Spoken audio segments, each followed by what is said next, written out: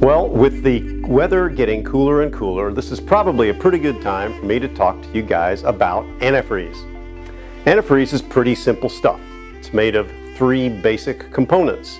Each of them's got a pretty specific important function to do. It's made of water and glycol and additives.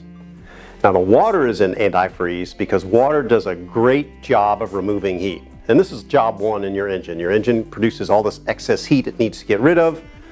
You need to take it away from the engine block and move it to the radiator. Water is a perfect media for that. The second component in antifreeze is the glycol. And there's just about as much glycol as there is water in a typical antifreeze mix. And the job of the glycol is to prevent your antifreeze system from freezing solid when the temperature gets below 32. By having about a 50-50 mixture of glycol and water, you can drop that freezing point from 32 degrees down to something like -45. So you're pretty likely to be protected with the proper mix of antifreeze in your engine. And the third component in our mixture are the additives. And these additives are specifically designed to help prevent corrosion in your engine and prevent deposits, rust, and other kinds of scale from occurring inside your engine, because all of these things not only damage the system, but they also prevent effective heat transfer. And of course, the whole cooling system is about effective heat transfer. Now, what you might not know or might be interested in knowing is that some time ago, well over a decade ago, all of the engine manufacturers for both cars and heavy-duty trucks shifted from the old technology, conventional antifreezes, over to new technology antifreeze. The old stuff, the conventional antifreezes, relied on a certain type of chemistry, and typically you might have seen those, they were typically dyed green. The newer technology stuff is called organic acid technology. So people call them OATs, O-A-T, that's what it stands for.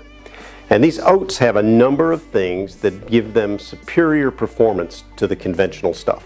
Exactly the reason that all the OEMs use them and have used them for some time. First of all is the life of the fluid. Back in the day, a typical conventional fluid would have to be changed every 25 or 30,000 miles in a car.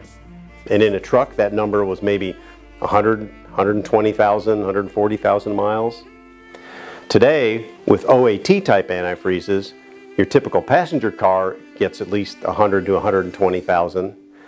Trucks with their big systems can go up to 1,000,000 miles on these OATs. So that's a pretty impressive improvement in its own right.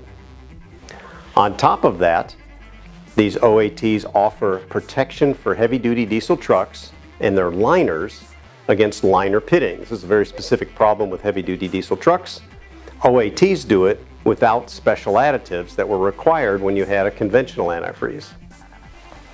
You also get better heat transfer, somewhere 8%, 12% better heat transfer with OATs than compared to conventional antifreezes.